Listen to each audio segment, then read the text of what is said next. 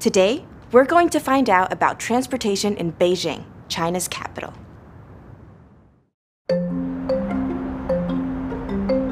Beijing is in the northeast of China. It's a modern city, but it's also noisy and crowded.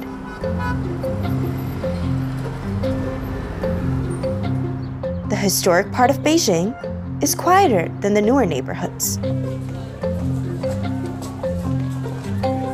But there are always lots of people everywhere.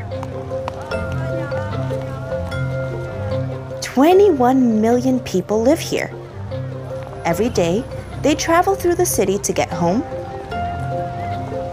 get to work,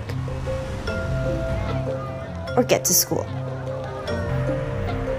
They drive cars and take buses, taxis, and rickshaws.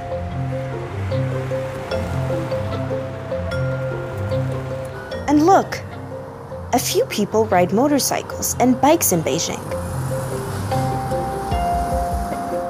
And lots of people use the Beijing subway. It's usually faster than driving and easier than walking.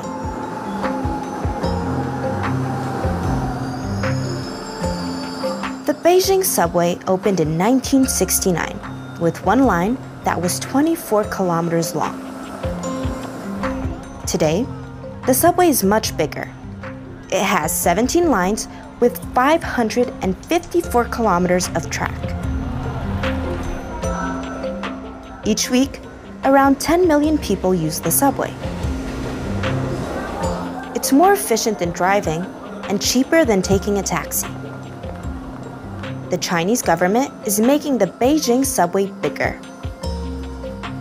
They want to have 30 lines with 450 stations and more than 1,000 kilometers of track.